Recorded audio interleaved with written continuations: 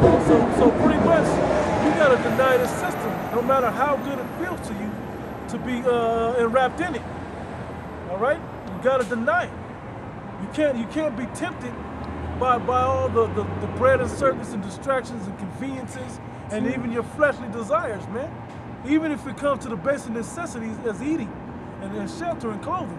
And this is why the Lord is putting us through that fiery furnace now, getting us already to detach ourselves from the affairs of this life. The reason why we're doing this early is because when that time comes for all this to come to that point, you can't, basically, our souls can't be sold at this point. Because we've already detached ourselves, we didn't already sacrificed everything. Yeah. So you can't come to us and be like, well, if you want to continue in this world, go on and get this input. It's much like what Satan tried to do to Yahweh Shai, man. Yeah. Say, oh, all these kingdoms can be yours. That's basically what Esau is gonna try to do to the elect. Well, you can live here. This could be your home. Hey, but like the brother said, that's why the scriptures tell you in 1 John 2 and 15, love not the world, neither the things there in the world, man. Hey, because you being attached to this world and you being attached to this system it's gonna be harder for you to not to let go of it, man. Yep. Hey, because that means you really don't see the promise, man. You don't see the prize.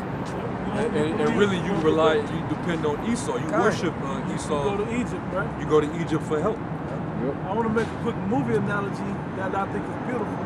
In the Batman, The Dark Knight, with the Joker in it. When Batman was beating the Joker up in the interrogation room and all of that, he goes, use all your strength and everything, but you have nothing to bargain with me with. You got nothing. Do what you want. You can't stop what I'm doing.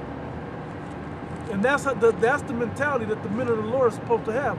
We have no attachments to this world, whether it's because even if they're going to bring your family and torture your family and kill your family in front of you. Even when they do that, we have the comfort of knowing of reincarnation.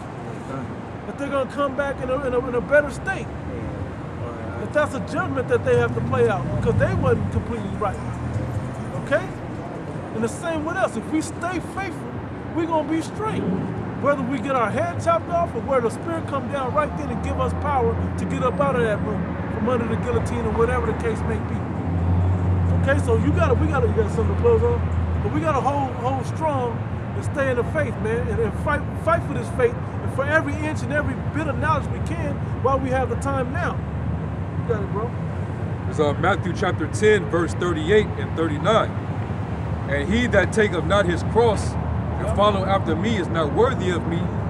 He that findeth his life shall lose it. Hey, because man, it's not easy to lose a family member, people that you love and loved ones around you. That's not easy to just do.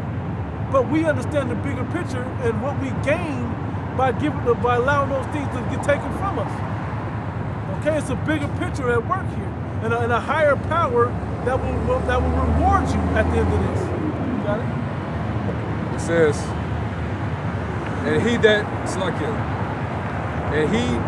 loseth his life for my sake shall find it. Yep. This is John 12 and 25. We can close it. He that loveth his life shall lose it, and he that hateth his life in this world shall keep it unto life eternal. That's right. That's what we're fighting for, life eternal.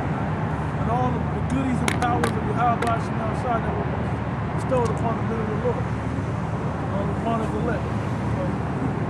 So with that, we're going to give all praise, glory, and honor to Yahweh. Hawa, Ba'ashim Yahweh Shai, Ba'ashim Rakakudash. Honors to the elder apostles of the great millstone.